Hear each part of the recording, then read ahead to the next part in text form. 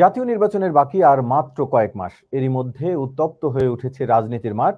সবার লক্ষ্য সংসদে নিজেদের স্থান নিশ্চিত করা। তবে এরই মধ্যে একাদশ জাতীয় সংসদে যারা স্থান নিয়েছেন তাদের মেয়াদ প্রায় শেষের দিকে। আর তাই জানতে চাই, বিগত এই সময় কতটা সাধারণ মানুষের প্রত্যাশা পূরণ করেছেন তারা। জানতে চাই রাজনীতিবিদ এবং ভোটারদের নানান প্রশ্নের উত্তর। প্রতিদিনকার মতো আজও এমপির কাছে প্রশ্ন অনুষ্ঠান নিয়ে হাজির হয়েছি আমি, রাসেল আহমেদ। আজ আমাদের সাথে অতিথি হিসেবে আছেন সুনামগঞ্জ এক আসনে সম্মানিত সংসদ সদস্য জনাব মোয়াজ্জেম হোসেন রতন। আপনাকে স্বাগত আমাদের আজকের অনুষ্ঠানে। কেমন আছেন? জি আলহামদুলিল্লাহ, ভালো আছি। দেখা যাচ্ছে না। একটু জানতে ইনশাল্লাহ চাইছি, ভালো গেল আছি। 3বারের নির্বাচিত সংসদ সদস্য আপনি, সামনের নির্বাচনটিকে কেমন আশা করেন? কতটা প্রতিদ্বন্দ্বিতাপূর্ণ হবে আপনার ওই আসনে নির্বাচন? অবশ্যই আমরা আশাবাদী এবং মাননীয় প্রধানমন্ত্রী জননেত্রী শেখ হাসিনার নেতৃত্বে বাংলাদেশ দুর্বার গতিতে উন্নয়নের সমন্বয়ে এগিয়ে যাচ্ছে। তারই ধারাবাহিকতা আমার এই হাওয়ার এলাকাও কিন্তু একইভাবে এগিয়ে যাচ্ছে। আমরা অত্যন্ত আশাবাদী আগামীতে মানুষের যে ভালোবাসা, আমাদের নেতৃবৃন্দের যে প্রত্যাশা এবং এই এলাকার আমি শুনতে পাচ্ছি, আপনি বলুন। মানুষের যে প্রত্যাশা পূরণের জন্য যা যা করার দরকার আমরা সর্বোচ্চটা দিয়ে আমরা চেষ্টা করে যাচ্ছি। তো সেই ব্যাপারে সাধারণ আমরা অত্যন্ত আশাবাদী। দেশের বিভিন্ন জায়গায় বিএনপি নেতাকর্মীদের নামে মামলার অভিযোগ রয়েছে। কেন্দ্রীয় ভাবেও তারা অভিযোগ করেছেন, হাজার হাজার মামলা রয়েছে, এক একজন নেতাকর্মীর নামে শত শত মামলা।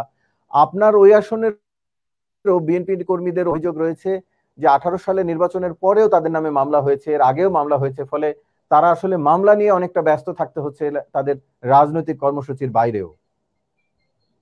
আহ আমি জানি না আমার নির্বাচনী এলাকায় বিএনপি জামাতের যে উপরে মামলার কথা বলছেন আপনারা, এগুলো এই ধরনের তেমন কিছু নেই আমার এলাকায়। আমার নির্বাচনে আমার 4টা উপজেলায় নেই এবং সুনামগঞ্জ ডিস্ট্রিক্টে ওইগুলা তেমন কিছু নেই। তো এটা অনেকেই বলে, কিন্তু আমি আমারটা কথা বলছি। আর কেন্দ্রীয়ভাবে যে সমস্যাগুলো হচ্ছে, যেমন বিভিন্ন সময় দেখা যাচ্ছে অনৈতিক কিছু কর্মকাণ্ড নিয়ে এগিয়ে যায়, তখন সরকারের পক্ষ থেকে সর্বোচ্চ নিরাপত্তার লক্ষ্যে চেষ্টা করা হচ্ছে। এইটাকে প্রটেক্ট করার জন্য সরকার অত্যন্ত বদ্ধপরিকর। যানবাহনের নিরাপত্তা অবশ্যই সরকারকে দিতে হবে। জি, আমরা একটু আপনার এলাকার কিছু উন্নয়নের বিষয়ে জানতে চাই। আপনি কাজ করেছেন সেটিও আমরা জানবো একটু পরে। তার আগে একটু আমরা বেশ কিছু এলাকার মানুষের সমস্যার খবর বিভিন্ন সময় গণমাধ্যমে শিরোনাম হয়েছে। বিক্রির খবর প্রকাশের পর সড়কের কিছু খুঁটি ব্লক আবার রেখে গেল, উদ্বোধনের 2 বছরেও কাজে আসছে না ভবন, এরকমের বেশ কিছু অভিযোগ রয়েছে। এছাড়াও আহ নির্মাণ কাজ 1 মাসেরও বেশি সময় ধরে বন্ধ। এটি ধর্মপাশার একটি সড়কের কথা বলা হচ্ছে। সুনামগঞ্জের ধর্মপাশার সেলবরফ ইউনিয়নের মুদাহরপুর গ্রামের এখানে মুক্তিযোদ্ধাদের জন্য নির্মাণাধীন 3টি নিবাসের নির্মাণ কাজের কথা বলা হচ্ছিল। সড়কের বিষয়ে বেশ কিছু তথ্য রয়েছে। ধর্মপাশায় নামছে ঢালের পানি, ফসল ডুবির শঙ্কা কমেছে। আপনার ওই এলাকায় তো বাঁধ একটি গুরুত্বপূর্ণ বিষয়। তো এই যে পানি নামার খবর, নির্মাণে অনিয়মের বিষয়, এইসব বিষয়ে আপনার একটু মন্তব্য জানতে চাইছি। আমার এলাকার হাওর এলাকা একটা, এই সুনামগঞ্জের বিশেষ করে আমার নির্বাচনী এলাকাটি 4টা উপজেলা একটা হাওর বেষ্টিত এলাকা। এই এলাকাতে একটু আগে আপনি বলেছেন যে মুক্তিযোদ্ধাদের ঘরের যে বানানোর যে বিষয়টি, এটা কন্ট্রাক্টর তাদের যে মেটেরিয়ালস এর কিছু দাম বেড়ে যাওয়ার কারণে তারা সময় জ্ঞাপন করেছেন। সেই তারাই ধারাবাহিকতায় তখন কন্ট্রাক্টরকে নোটিশ দিয়ে তৎকালীন ইউনূস সাহেব তাদেরকে বাতিল করেছেন। আবারও নতুন করে সেগুলো করার জন্য উদ্যোগ গ্রহণ করা হয়েছে। এই সমস্যাটার সমাধান এতটুকুই। দ্বিতীয়ত, গত বছর আপনারা জানেন বন্যা হয়েছে আমার নির্বাচনী এলাকা সহ সিলেট বিভাগে। অত্যন্ত প্রবল বন্যা হওয়ার কারণে আমাদের রাস্তাঘাট, ব্রিজ কালভার্টের অনেক ক্ষতি হয়েছে। যেমন আমাদের ধর্মবাসায় না, শুধু জামালগঞ্জে, আমাদের জামালগঞ্জ সুনামগঞ্জ যে রাস্তা, জামালগঞ্জ থেকে মান্নানঘাট হয়ে গদারের যে রাস্তা, এই রাস্তাগুলো অত্যন্ত ক্ষতিগ্রস্ত হয়েছে। এই রাস্তাগুলো ক্ষতিগ্রস্ত হওয়ার পাশাপাশি আমরা তাৎক্ষণিক চেষ্টা করেছি এটাকে প্রোটেক্ট করার জন্য। এবং ইতিমধ্যে আপনারা জেনে খুশি হবেন, সারা দেশবাসী এবং আমার সুনামগঞ্জবাসী জেনে খুশি হবেন, দ্রুত সময়ের মধ্যে কাজ চলছে, অলরেডি কাজটি চলমান। তো যখন বন্যা হলো তখন 1-2 দিনের মধ্যে রাস্তাঘাট গুলা ভেঙে যায়, কিন্তু গড়তে অনেক সময় লাগে। এটাই নিয়ম, যে কোনো জিনিস ভাঙতে কিন্তু সময় কমেই লাগে, গড়তে সময় বেশি লাগে। সেটা ধৈর্য অবশ্যই ধরতে হবে। এই ব্যাপারে আমরা অত্যন্ত আন্তরিকভাবে চেষ্টা করছি, স্থানীয় সরকার প্রকৌশল অধিদপ্তর সহ এবং লোকালি আমরা চেষ্টা করেছি এটাকে কিভাবে সুন্দর যত দ্রুত সম্ভব মেরামত করে দেওয়ার জন্য। আরেকটা বিষয় বলছেন যে 1 বছরে 2 বছরেও কাজ হয়নি, যে বিভিন্ন ব্লক ফেলে রেখে গেল। তো কিছু বিষয় আছে আমাদের, এটা হলো রোডসেন হাইওয়ের একটি রাস্তা, যেটা হলো ধর্মবাসা থেকে মধ্যনগরের একটি রাস্তার কথা আপনি যেটা বলেছেন। ওই রাস্তাটি রোডসেন হাইওয়ে থেকে টেন্ডার হয়েছে। টেন্ডার হয়ে যাওয়ার পরে আবার এই যে বন্যা যখন চলে আসলো, তখন এই কন্ট্রাক্টর আর কাজটি করে নেই। পরবর্তী সময় কিছু সে ব্লক বানাইছে এবং বিভিন্ন ধরনের তারা প্রস্তুতি নিয়েছিল, কিন্তু বিটুমিন আর অনেক অনেক মেটেরিয়ালসের দাম বাড়া যাওয়ার কারণে সে আর কাজটি করেনি। চিন্তা করলো যে সে যে আর্নেস্ট মানি দিল, এটা থেকে মনে হয় তার তুলতে গিয়ে মনে হয় তার লস হয়ে যাবে, কাজটা করলে বেশি লস হবে, এই কারণে সে করেনি। পরবর্তী সময় দ্বিতীয়বার টেন্ডার হলো, টেন্ডার হয়ে যাওয়ার পরে এখন দ্রুত গতিতে কাজটি চলছে। ইতিমধ্যে আপনারা জেনে খুশি হবেন এবং এই ব্লকগুলো সেট করার জন্য পদক্ষেপ গ্রহণ করা হয়েছে। যে মাননীয় সংসদ সদস্য, এলাকায় একটি অভিযোগ রয়েছে, এই হাওর রক্ষা বাঁধ যেটি বলা হচ্ছে, প্রায় 450টির মতো বাঁধ রয়েছে আপনার নির্বাচনী এলাকায়। সেখানে যে পিআইসি গঠনের যে প্রক্রিয়া, সেখানে আপনার কাছের যারা লোকজন রয়েছেন তাদের নিয়ন্ত্রণ রয়েছে এবং তারা সেই বাঁধ থেকে যেটি সরাসরি অভিযোগ যে তারা কমিশন নিচ্ছেন, এ ধরনের অভিযোগ রয়েছে।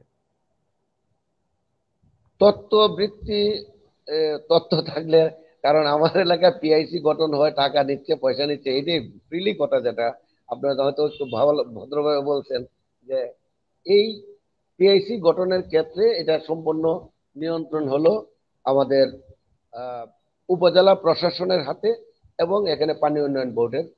এখন পিআইসি তারা গঠন করার পরে তারা কাজটি করে, কাজটি করার পরে এখন পর্যন্ত তারা 2টা বিল পেয়েছে, 3 নম্বর বিল এখনো পায়নি। এবং এই পিআইসি গঠনের জন্য যে অভিযোগগুলো আছে এগুলা অত্যন্ত অমূলক। যারা না পায় তারা অভিযোগ দেয় যে ঠিক আছে ভাই, আমার পিআইসি দিতে অমুকে দিয়ে দিচ্ছে। কারণ একটা পিআইসি এখানে 1000-2000 জন স্টেক হোল্ডার আছে, পিআইসি পাবে একজনে দুইজনে। তার 1000 একর জমি আছে, একটার মধ্যে পিআইসি হয়তো 20টা পিআইসি হবে, 20 জনে কাজ করবে, কিংবা 40 জনে কাজ করবে, কিংবা 60 জনে কাজ করবে। তো এটা অনেক সময় যখন যারা পায় এরা তো খুশি, যারা না পায় এরা খুশি থাকে না। এবং পিআইসি থেকে অনেকেই দেখা যাচ্ছে তার ঘর বাড়ি বিক্রি করছে, গরু বিক্রি করছে, লসও দিচ্ছে। সুতরাং এইগুলো হলো কথার কথা, অমূলক অবস্থার প্রেক্ষাপটে মানে ব্যক্তিগত মতামত। এটা নিয়ে আসলে আমি আমি কোনো উদ্বিগ্ন নই আর এই বিষয়ে। আর হাওরের বেড়িবাঁধ, সর্বোপরি বেড়িবাঁধের কাজ ভালো হয়েছে। এবং আমাদের শুধু এই যে হাওরের বেড়িবাঁধ করলেই হবে না, আমাদের দরকার এখন যত বেড়িবাঁধই দেই আমাদের কোনো লাভ হবে না যদি আমরা সঠিকভাবে নদী খনন করতে না পারি এবং আমাদের কজওয়ে সিস্টেম যদি আমি না করতে পারি, তাহলে কিছুদিন পরে আমাদের মাটি পাওয়া যাবে না। এবং নদীর থেকে যে হাওরের যে জমি থেকে যে মাটিটা বাঁধে দেওয়া হয়, এই বাঁধের মাটিটা আবার জমিতে পড়ে যাচ্ছে। এতে করে আমাদের জমি হয়ে যাচ্ছে নিচু আর নদী হয়ে যাচ্ছে উঁচু। সেই কারণে আমাদের নদী খনন অত্যন্ত জরুরি। এই নদী খননের বিকল্প কিছু না। হাওরকে রক্ষা করতে হলে আগামীতে অবশ্যই আমাদের প্রথম কাজ হলো নদী খনন করতেই হবে। আরেকটা বিষয় আমি প্রায়শই বলে থাকি, হাওরকে আমাদের পুকুর বানানোর প্রবণতা, এটা হলো আমাদের 1979 সালে কিছু বাঁধের অ্যালাইনমেন্ট আছে, ওই অ্যালাইনমেন্ট অনুযায়ী কাজ করার জন্য পানি উন্নয়ন বোর্ড বলে, যেটা এটা আমি এমপি হিসেবে, অনেকে হয়তো সরকারি দলের এমপি হিসেবে বলবে না, কিন্তু আমি অকপটে বলি আমাদের এখানে প্ল্যানিং এর সমস্যা আছে।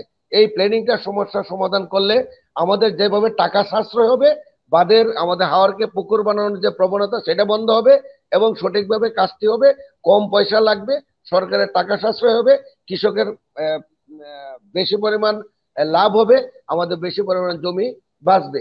যেমন আপনারা যে টাঙ্গর হাওরের একটা বাঁধ আছে নজর কালী করে, এটা পরিবেশ পরিবেশে তারা এসি রুমে থাকে, চমৎকার পরিবেশের চমৎকার বুলি দেন। কিন্তু আমার ৯,৫০০ হেক্টর জমি এবছর আমরা রক্ষা করতে পেরেছি। আমরা এই এলাকার কৃষকের নিজেদের পয়সা দিচ্ছে, আমরাও দিয়েছি, আমাদের আওয়ামী লীগের নেতা কর্মী তারাও যার অবস্থা থেকে সাহায্য করেছে, নিজেরা মাটি কেটেছেন।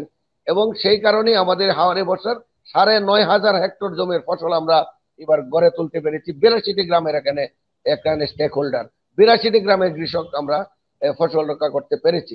এর মধ্যে দেখা যাচ্ছে আমরা নিজেরাই সেই বার্তা দিতে হয়েছে, কারণ এটা পরিবেশের কারণে একটা পরিবেশ হলো টাঙ্গর হওয়ার এক জায়গায়, আর এই বাঁধ হলে আরেক জায়গায়, কিন্তু এটা প্ল্যাকার্ড দিয়ে একটা পরিবেশের নাম দিয়ে সেই আমাদের কৃষকদের সেই ক্ষতিটা আমরা সেই ক্ষতিটা করতে দিই না। অত্যন্ত আনন্দিত এই ৮২টি গ্রামের কৃষক, প্রায় ৫০,০০০ ৬০,০০০ মানুষের বসবাস এই টাঙ্গরহরের পারে।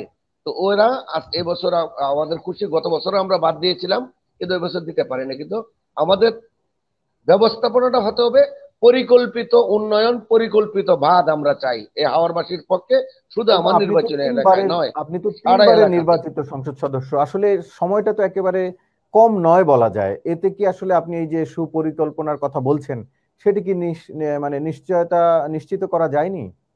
অবশ্যই করেছি, কিন্তু এই বছর এই বছর যে আপনি অভিযুক্তির কথা বলেছেন, যে এই বছর আমাদের হঠাৎ করিয়া দেখা যাচ্ছে পরিবেশের সাবরা এসে মাঝখানে ঢুকে দেওয়ার কারণে আমরা আর পারছিলাম না। তো আমাদের এই সেই পরিকল্পনাটি আমাদের মানে কন্টিনিউ করতেই হবে। এবং আমি অবশ্যই আমার এই এলাকায় আপনারা জেনে খুশি হবেন, এবং মাত্র ১১ কিলোমিটার পাকা রাস্তা চলে আমার নির্বাচনের এলাকায়, টোটাল ৪টি উপজেলায়। আর এখন ৭০০ কিলোমিটারও বেশি রাস্তা পাকা আছে। অবশ্যই আমরা কি করতে পেরেছি বিচারের বার আপনার উপর, আপনাদের দর্শকদের উপর। আমরা পাকা সড়কের আমাদের কথা অবশ্য প্রাইমারি শুনেছি স্কুলের যে বিল্ডিং ছিল না, তেমন কিছু বিল্ডিং ছিল না। আমরা ২৫৪টি প্রাইমারি স্কুলের নতুন ভবন আমরা করতে পেরেছি, এবং ১৫৭টি বিল্ডিং কে আমরা এক্সটেনশন করতে পেরেছি, এবং আমাদের পিডিবি 3 এবং 4 এর আমরা আরো ১১৩টি বিল্ডিং আমরা করতে পেরেছি। পাশাপাশি আমাদের কলেজের হাই স্কুলের বিল্ডিং ছিল না, আমরা ৪তলা ৫তলা বিল্ডিং আমরা কতগুলা বলবো, অনেকগুলা বিল্ডিং আমরা করতে পেরেছি। আমাদের কিছু কিছু জায়গায় আমাদের কিছু খাল খনন আমরা করতে পেরেছি। আমাদের হাওরের বেড়িবাঁধ আগে ছিল না, এখন আমরা স্থায়ী বেড়িবাঁধের ব্যবস্থা করতে পেরেছি। আগে হাওরে যখন কন্ট্রাক্টর দিয়ে বাঁধ দেওয়া হতো, তার বাড়ি হলো রংপুর, এই রংপুর থেকে এসে কাজ করে ১ মাসের মধ্যে হাওরের বাঁধ তারা কন্ট্রাক্টর দিতে পারে না। তখন মাননীয় প্রধানমন্ত্রী জননেত্রী শেখ হাসিনার নেতৃত্বে, তার নির্দেশে আমাদের পিআইসি গঠনের মাধ্যমে আমরা হাওরে কিন্তু বেড়িবাঁধ গুলো দেওয়া হচ্ছে। আর দেখেন এই বছর আমাদের হাওরের যে ফসল, বাম্পার ফসল হয়েছে, কাটতে কিন্তু লাগছে আমাদের ১৫ দিন, কারণ আমাদের যে কৃষি যন্ত্রপাতি, কৃষি আধুনিক যন্ত্রপাতির কারণে আমরা এই হাওরের বাঁধগুলো, হাওরের ফসলগুলো আমরা দ্রুত সময়ের মধ্যে আমরা গড়ে তুলতে পেরেছি। বলছিলেন, আমি একটি স্কুলের বিষয়ে একটি বিষয় আপনার দৃষ্টি আকর্ষণ করতে চাই। নিয়োগে অনিয়ম নিয়ে বেশ কিছু অভিযোগ রয়েছে আপনার এলাকাতেও। ধর্মপাশা জয়শ্রী উচ্চ বিদ্যালয়, সেখানে একটি নিয়োগ নিয়ে অনিয়মের প্রমাণও পেয়েছিল পরে তদন্তের পরে শিক্ষা অধিদপ্তর। এ বিষয়ে একটু আপনার মন্তব্য চাইছি। এটা হলো সভাপতি সাহেব যিনি আছেন, হেডমাস্টার সাহেব আছেন, শিক্ষা অফিসার আছেন, ওনাদের আসলে নিতান্ত এই বিষয়গুলোতে এমপি তো ঢোকার কথা নয়, এমপি তো এটা এমপির কাজ নয়। তারপরেও আমরা যদি অনিয়ম হয় সেটাকে অভিযোগ দিয়েছেন, এবং যদি প্রমাণ হয় তাকে শাস্তি অবশ্যই পাবে। এই বিষয়ে প্রশাসন অবশ্যই ব্যবস্থা গ্রহণ করবে, বোর্ড অবশ্যই ব্যবস্থা গ্রহণ করবে। এটা নিয়ে আর আমার এইটা ছোটখাটো এই বিষয়ে আমার আসলে তেমন বক্তব্য দেওয়ার সুযোগ নেই। জি, না, তবে সাধারণত স্কুল কলেজগুলোতে আপনাদের যারা সমর্থনের লোকজনই হয়তো কমিটির দায়িত্বে থাকেন, এমনটি আমরা দেখেছি বিভিন্ন জায়গায়। আপনার উপজেলায়ও নিশ্চয়ই সেটি রয়েছেন যে আপনার একটি সমর্থন রয়েছে কমিটিতে যারা আপনাকে থাকেন একটা বা কথা বলি, এটা একটু নোট করেন এবং এটা আপনারা প্রচার করেন। জি, আমাদের কিছু পরিকল্পনার পক্ষে আমি নই। আমাদের দেখেন প্রাইমারি স্কুলের গ্রামে অত্যন্ত অজপ্রাগে, আমি যদি ডিগ্রি পাস এমএ পাস করি, আমার সন্তানকে নিয়ে আমি শহরে কিংবা কোনো জায়গায় গিয়ে আমার বাচ্চারা লেখাপড়া করাবো, অথবা আমি চাকরি করবো না, একটা প্রাইমারি স্কুলের ম্যানেজিং কমিটির সদস্য কিংবা সভাপতি হতে হলে ডিগ্রি পাস লাগে, কলেজের সভাপতি হইলে ডিগ্রি পাস লাগে না। তো এই জায়গাটাতে এই হাওর এলাকায় অনেক জায়গায় আমাদের প্রাইমারি স্কুলের ইয়ে পাওয়া যায় নাকি, ওই যে সভাপতি হওয়ার মতো কিংবা শিক্ষা অনুরাগীর সদস্য হওয়ার মতো, ম্যানেজিং কমিটির সদস্য হওয়ার মতো মানুষ পাওয়া যায় না। কারণ গ্রামে অনেক দেখা যায় মেট্রিক পাস, ডিগ্রি পাস নাই। তখন একটা হাই স্কুলের টিচার দেখা যায় 6টা 12টা 17টা হাই প্রাইমারি স্কুলের সভাপতি হয়। তো এতে করে ওই ভদ্রলোক আর হাই স্কুলের কাজ আর করতে পারে না। কোনো না কোনো স্কুলে মিটিং থাকে। ওই জিনিসগুলো থেকে আমাদের বেরিয়ে আসতে হবে। শিক্ষার কিছু জিনিস আছে উদার, মানে উদার কি জানে বলে এটাকে, পন্থী সিদ্ধান্ত। এটাকে উদারপন্থী সিদ্ধান্ত আমি মনে করি। একটি এখন অনেক মানুষ আছে নির্দেশনা দরকার লেখাপড়া সঠিক জানে না, আছে। কিন্তু তার ছেলে মাস্টার ডিগ্রি পাস, তার ছেলে বিসিএস কর্মকর্তা, তার ছেলে দেখা যায় ডিসিও আছে, তার ছেলে আছে এসপি আছে, কিন্তু লেখাপড়া নাই। এই লোকটাকে শিক্ষা অনুরাগী জি, আমি মানে বলবো আপনি না। বলতে এবং চাইছেন যে সে আসলে প্রতিষ্ঠানের জন্য শিক্ষাগত জানতো এবং যোগ্যতার চেয়ে তা সে শিক্ষা অনুরাগী কিনা প্রতিষ্ঠান সেটি করেছে। বিবেচনা করা দরকার। যে আমরা আমাদের আমরা দরকার আরেকটি হলো বিষয় একটু একটা ভালো মানুষকে এই প্রতিষ্ঠানে, তাকে একটা ভালো মানুষকে ইনভলভ করা, যিনি শিক্ষাকে সম্মান করবেন, শিক্ষককে হুম, সম্মান করবেন। মানে শিক্ষিত হলেই যে খুব ভালো মানুষ, এটা কিন্তু ঠিক নয়। জি, আজকে দেখেন এই অবশ্যই। বাংলাদেশে যারা জঙ্গিবাদ করছে, জি, যারা জঙ্গিবাদের সাথে জড়িত, সবগুলো শিক্ষিত। অশিক্ষিত একটা লোক আছে জঙ্গিবাদ, অশিক্ষিত একটা লোক আছে নেই। আজকে দেখেন শায়েখ আব্দুর রহমান থেকে শুরু করে সে শায়েখ, ইসলামের চিন্তা কত চিন্তাবিদ, কিন্তু একটা মূর্খ লোক কিন্তু সে এই জঙ্গি হয়েছে না।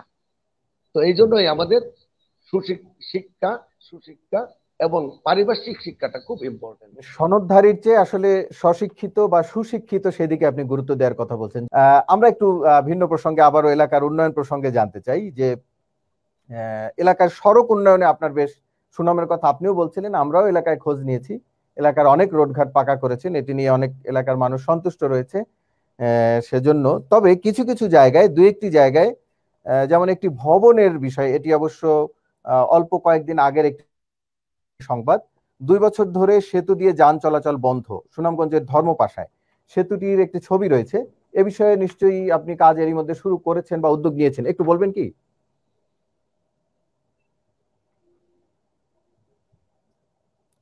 শয়তানখালীর খালের উপর এই নির্মিত সেতুটি আর কি ভেঙে পড়েছে। এটা টেন্ডার হয়েছে অলরেডি, টেন্ডার প্রক্রিয়া শেষ হচ্ছে।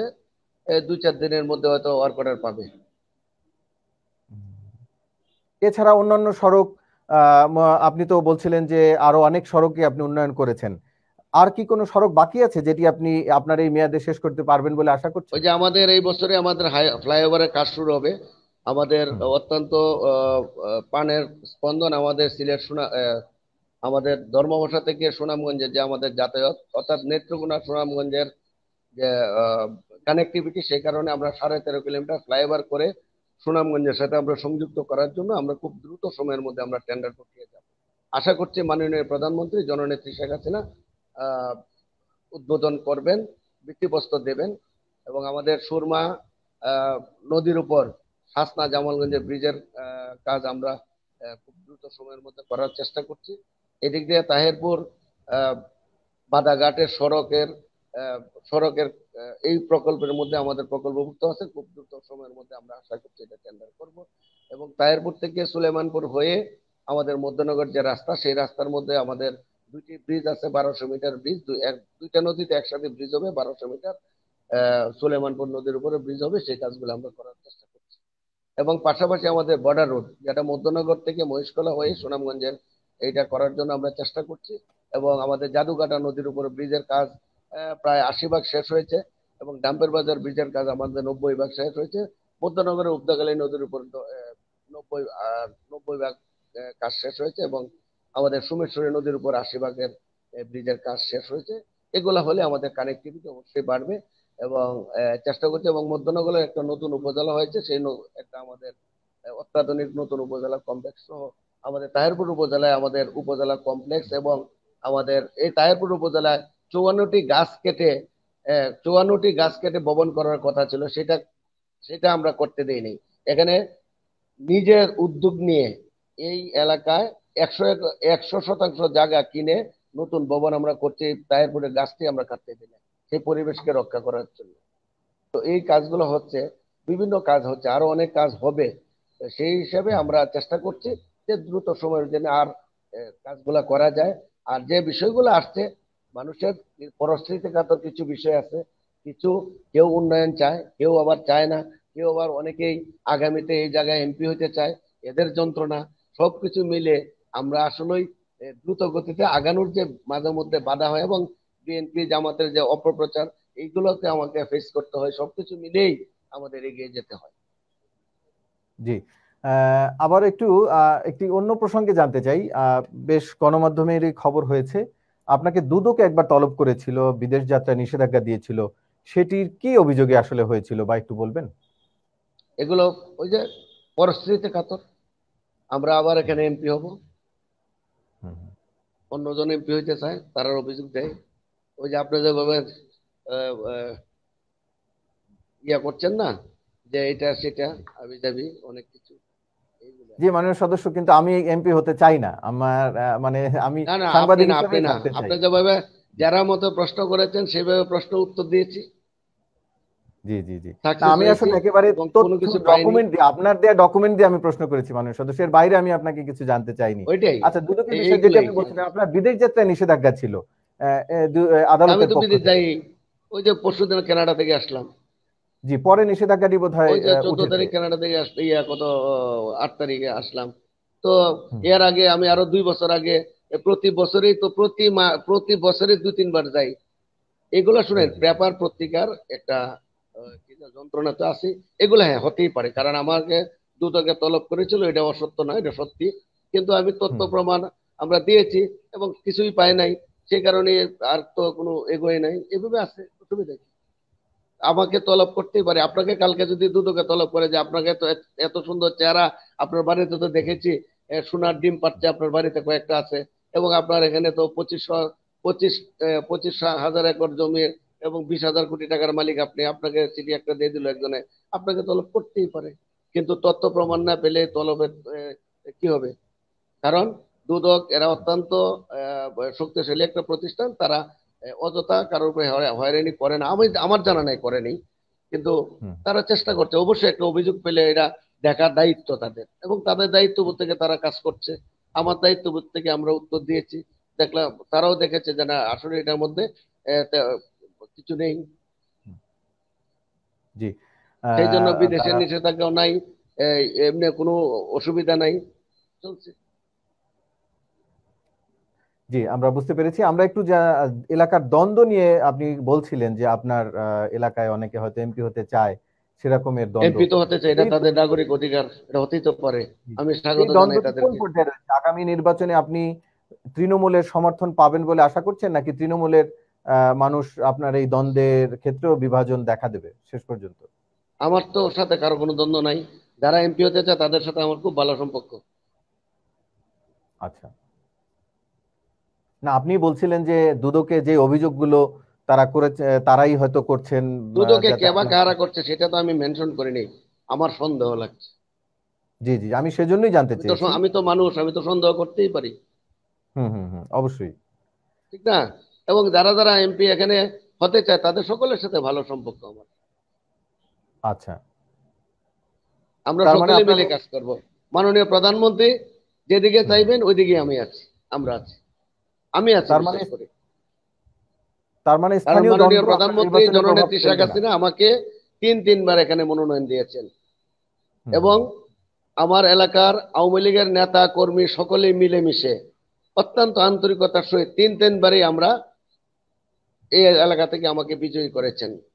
আমি এই হাওড়বাসীর প্রতি কৃতজ্ঞ, আমার নেতা কর্মীদের প্রতি আমি কৃতজ্ঞ। এবং আমি দেখেন 2008 সালে আমাদের প্রতিদ্বন্দ্বী ছিল ডক্টর রফিক চৌধুরী, দুই হাজার হুম, চোদ্দ সালে আমার প্রতিদ্বন্দ্বী ছিল, এই এলাকার 2 বার এমপি ছিলেন, তিনি ডিডিসি ছিলেন, এবং হুম, শহীদ রফিকের সাথে আমাদেরকে নির্বাচন করতে হয়েছে। আমাদের 2018 সালে এই এলাকার এমপি ছিলেন নজরুল হোসেন সাহেবের সাথে নির্বাচন করতে হয়েছে, কারণ এখানে প্রার্থী যারা আছে অত্যন্ত ক্যাপেবল প্রার্থী, তাদের সাথে নির্বাচন করতে হয়েছে। এবং আমার নেতা কর্মীরা অত্যন্ত আন্তরিক, বঙ্গবন্ধুর পক্ষে অবিচল, এবং তৃণমূলের নেতৃবৃন্দ এবং আমাদের আওয়ামী লীগের যারা আছেন তারা সকলেই মিলেমিশে কাজ করেছেন। আর এই আওয়ামী লীগের ঠিকানা করে দিয়েছি আমি একমাত্র, বাংলাদেশের কোন জায়গায় এটা আছে কিনা আমার জানা নেই, আওয়ামী লীগের জন্য বাংলাদেশের এই আমার নির্বাচনী এলাকার 44টি আওয়ামী লীগের স্থায়ী অফিস আমি করে দিয়েছি। এটাও একটা আমার জন্য কিন্তু একটা কাল হয়ে দাঁড়াইছিল। যারা যারা ফাঁকে ফাঁকে আওয়ামী লীগ করতেছে এরা এগুলো পছন্দ করে না। আমরা চেষ্টা করেছি 44টি আওয়ামী লীগের অফিস। আপনি যদি জামালগঞ্জে যান, শাসনা যান, দেখবেন চমৎকার একটা আওয়ামী লীগের অফিস আছে। আপনার বাদাঘাট যাবেন, চমৎকার আওয়ামী লীগের অফিস আছে। তাহিরপুর সদরে আসবেন, আওয়ামী লীগের অফিস আছে। ধর্মঘাটা যাবেন, আওয়ামী লীগের অফিস আছে। এবং এই অফিসটি শুধু আওয়ামী লীগের অফিস না, এটা সাধারণের অফিস। যেমন আমাদের মন্নানঘাট একটা আওয়ামী লীগের অফিস আছে। এখানে রাত্রে যখন লঞ্চটা যায়, মানুষ থাকা মানে দাঁড়ানোর জায়গা নাই, তখন এই অফিসে গিয়ে বসে। যখন জামালগঞ্জে যায়, দাঁড়ানোর জায়গা নাই, তখন এই অফিসে গিয়ে বসে। আমাদের যখন শাসনা যায়, তখন এই বৃষ্টির মধ্যে মানুষ দাঁড়াতে পারে না, এই অফিসে গিয়ে বসে থাকে।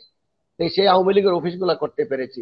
আওয়ামী লীগের কে শক্তিশালী করার জন্য সর্বোচ্চ চেষ্টা আমি করেছি, এবং আমার এলাকার নেতা কর্মীদের মধ্যে কোনো দ্বন্দ্ব নাই, দ্বিধা নাই। আর দ্বন্দ্ব দ্বিধা যারা আছে, এটা ফেসবুক মাস্টার আছে না, ফেসবুকে মাঝে মধ্যে দ্বন্দ্ব দ্বন্দ্ব দেখা যায়, কিন্তু বাস্তবেতে ফিজিক্যালি কোনো দ্বন্দ্ব নেই। আমার এলাকার নেতা কর্মীরা অত্যন্ত সহজ সরল প্রকৃতির মানুষ, এবং এই হাওরবাসীর মানুষ মন উদার, অত্যন্ত সহজ সরল। এই হাওরবাসী তাদের তারা আমাকে তাদের বুকে আগলে রাখে, আমার নেতা কর্মীরা আমাকে তাদের বুকে আগলে রাখে। এবং সেই হিসেবে আমিও চেষ্টা করি সর্বোচ্চ, আমার সমস্তটা দিয়ে আমি চেষ্টা করি আমার সকল নেতা কর্মীদেরকে নিয়ে এগিয়ে যাওয়ার জন্য। জি, মানে সদস্য বিভিন্ন সময় অভিযোগ এসছে বা মানে সাধারণ মানুষ নয়, যারা প্রভাবশালী রয়েছেন, একবার পররাষ্ট্রমন্ত্রীও বলেছিলেন যে বেগম পাড়ার সম্পত্তিতে অনেক আমলাদের সম্পত্তি রয়েছে পরোক্ষভাবে বিভিন্ন সময়। শুধু আমলার বলতে নয়, এরকমের প্রভাবশালী অনেকেই রয়েছেন, অনেক ব্যবসায়ী রয়েছেন যারা বিদেশে অর্থ পাচার করেছেন বিভিন্ন জায়গায়, বিশেষ করে কানাডা বা বিভিন্ন জায়গায়। এই যে প্রভাবশালী মহল দেশের অর্থ বিদেশে পাচার করা বলা হয় অন্যভাবে বলতে গেলে, এটি নিয়ে রাষ্ট্রের একজন নীতি নির্ধারক হিসেবে আপনার মন্তব্য জানতে চাইছি। কতটা আমার সোচ্চার মন্তব্য, ভূমিকা আপনারা এই পালন বিষয়টা করতে যদি পারছেন? আমরা এখনই প্রটেক্ট না করি, তাহলে আমাদের ভবিষ্যৎ অন্ধকার। আজকে টাকা ওই যে বিদেশে কারা করে, ধরেন যে আপনার সন্তান যখন বিদেশে লেখাপড়া করতে যায়, বিশেষ করিয়া ইউরোপ, আমেরিকা, কানাডা এই ধরনের দেশগুলোতে যখন লেখাপড়া করতে যায়, এরা আর ওই দেশ থেকে আর আসতে চায় না। তখন দেখা যাচ্ছে তাদের সম্পত্তি বিক্রি করে নিয়ে চলে যাচ্ছে। কোন কোন সংসদ এই সদস্যের জায়গাতে নামেও আমাদের, অভিযোগটি আর রয়েছে। যারা না না যারা যারা না না যারা যারা লেখাপড়া, যারা যারা মিডিল ইস্টে যায় কিংবা কাজ করে পয়সা রুজি করে তার মা বাপকে খাওয়াইতে চায়, এদের এরা ঠিক এই রেমিটেন্স যোদ্ধা আমাদের দেশে, এরা অরিজিনাল যোদ্ধা। আর যারা লেখাপড়া করার জন্য যায়, তো ওই লেখাপড়া কেন করার জন্য যায়, হয়তো আমার মনে করে যে তার এই মেধাগুলো আমাদের চলে যায়। এত করে আমাদের দুইটা ক্ষতি, টাকাও যায়, মেধাও যায়। তো ওই জায়গাকে আমাদেরকে প্রটেক্ট করার জন্য এই ইতিমধ্যে মাননীয় প্রধানমন্ত্রী চেষ্টা করছেন। আমরাও তার সহকর্মী হিসেবে, একজন আওয়ামী লীগের কর্মী হিসেবে আমরাও চেষ্টা করছি। তবে এই বিষয়গুলা অমূলক নয়, অবশ্যই হতে পারে। জি, আমরা অনুষ্ঠানের শেষের দিকে আমরা একটু জানতে চাই, যদি আপনার এলাকার সাধারণ মানুষের উদ্দেশ্যে আপনার কিছু বলার থাকে ভোটারদেরকে, যে কারণে মানুষ আবারও আপনাকে ভোট দিবে বলে মনে করছেন। আমি আমার সম্মানিত এলাকাবাসীর প্রতি আমি অত্যন্ত কৃতজ্ঞ। বঙ্গবন্ধুর প্রতি আমি কৃতজ্ঞ। বঙ্গবন্ধুর কন্যা জননেত্রী শেখ হাসিনার প্রতি আমি কৃতজ্ঞ। এবং বঙ্গবন্ধুর কন্যা জননেত্রী শেখ হাসিনা এই তাহেরপুর উপজেলায়, আজকে আমি তাহেরপুর থেকে এই কথা বলছি, এই তাহেরপুর উপজেলা এই জায়গাতেই বসে 2010 সালে 10ই নভেম্বর এসে আমার নির্বাচনী এলাকার আহ, সাধারণ মানুষের জন্য এবং কাজের জন্য এবং উন্নয়নের জন্য, সুনামগঞ্জের জেলার উন্নয়নের জন্য, সুনামগঞ্জে আমাদের মেডিকেল কলেজ থেকে শুরু করে আমাদের বিজ্ঞান ও প্রযুক্তি বিশ্ববিদ্যালয়, টেক্সটাইল মিল ইত্যাদি, এগুলার জন্য, এবং রাস্তাঘাট, ব্রিজ, কালভার্ট, স্কুল, কলেজ, মাদ্রাসা, মন্দির, মসজিদ, গির্জার আজকে যে ডেভেলপমেন্ট হচ্ছে, তিনি এই জায়গায় কিন্তু এই হাওরবাসীকে আশ্বস্ত করেছিলেন। তিনি গোপালগঞ্জ আর সুনামগঞ্জকে একই আদলে দেখে এবং হাওরবাসীকে তিনি আগলে রাখেন সবসময়। 2017 সালে বন্যার সময় মাননীয় প্রধানমন্ত্রী তার টান তহবিল থেকে 30 কেজি চাউল এবং 500 টাকা সহ বারে বারেই, এবং এইবার বন্যা থেকে শুরু করে বারে বারে তিনি এ পাশে দাঁড়িয়েছেন, এবং তার প্রতি আমরা কৃতজ্ঞ, হাওরবাসী কৃতজ্ঞ। এবং আমি বিশ্বাস করি আগামীতে ওই হাওরবাসী, আমার নির্বাচনী এলাকার সাধারণ মানুষ, আমাদের নেতাকর্মীরা সকলেই আবারও নৌকায় ভোট দেবে মাননীয় প্রধানমন্ত্রী জননেত্রীর হাতকে শক্তিশালী করার জন্য নৌকাকে বিজয়ী করবেন। এবং আগামীতে আমি নির্বাচন করার জন্য ইতিমধ্যে আপনাদেরকে মেসেজ দিই, আমরা আগামী জুলাই মাসের 1 তারিখ থেকে আমরা সেন্টার কমিটি করার জন্য আমরা প্রস্তুতি গ্রহণ করেছি। আমি আপনাদের মাধ্যমে অনুরোধ জানাই, আমার এলাকার সকল নেতা কর্মীকে অনুরোধ জানাই, দ্রুত সময়ের মধ্যে আমরা সেন্টার কমিটি করে আমরা আমাদের নির্বাচনী প্রস্তুতি আমরা গ্রহণ করব এবং অবশ্যই আমরা এখান থেকে বিজয় অর্জন করব। আগামীতে আমি বিশ্বাস করি আগামীতে মাননীয় প্রধানমন্ত্রী নেতৃত্বে আবারও মাননীয় প্রধানমন্ত্রীকে আমরা প্রধানমন্ত্রী বানাবো এবং আওয়ামী লীগ ক্ষমতায় আসবে এবং আমাদের অসমাপ্ত কাজগুলো আমরা সমাপ্ত করব।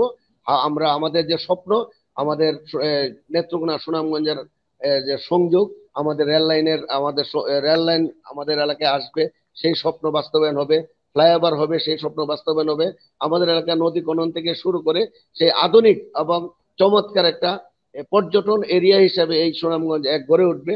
টাঙ্গুয়ার হাওর থেকে শুরু করে আরো যে আমাদের পর্যটন স্পট গুলো আছে, সেই স্পট গুলোতে মানুষ আবার আগমন ঘটবে এবং হাওরবাসীকে অবশ্যই আমি আশ্বস্ত করতে চাই, আমি বেঁচে থাকলে আপনাদের অবশ্যই সেই আশা পূরণ হবে। মাননীয় প্রধানমন্ত্রী জননেত্রী শেখ হাসিনার নেতৃত্বে আপনাদের সকল সমস্যা সমাধান হবে সেই প্রত্যাশা রাখছি। আসুন আমরা সকলেই মিলেমিশে আবারও নৌকার পক্ষে আমরা আওয়াজ তুলি, জননেত্রী শেখ হাসিনা হাতকে শক্তিশালী করে নৌকার বিজয় আমরা ছিনিয়ে আনি। সেও আজকের প্রত্যাশা। আসসালামু আলাইকুম। জয় বাংলা। জয় বাংলা। জি, আপনাকে ধন্যবাদ আমাদেরকে এতক্ষণ সময় দেওয়ার জন্য এবং নানান প্রশ্নের উত্তর দেওয়ার জন্য। দর্শক, এই ছিল আমাদের আজকের আয়োজন। শেষ করতে হচ্ছে আজকের এই পর্ব। আমরা আবারও হাজির হব আগামী সপ্তাহে, প্রতি শনি থেকে বৃহস্পতিবার বিকেল 4টায় এমপির কাছে প্রশ্ন অনুষ্ঠান নিয়ে। সে পর্যন্ত ভালো থাকুন, সুস্থ থাকুন, যমুনা টেলিভিশনের সাথেই থাকুন।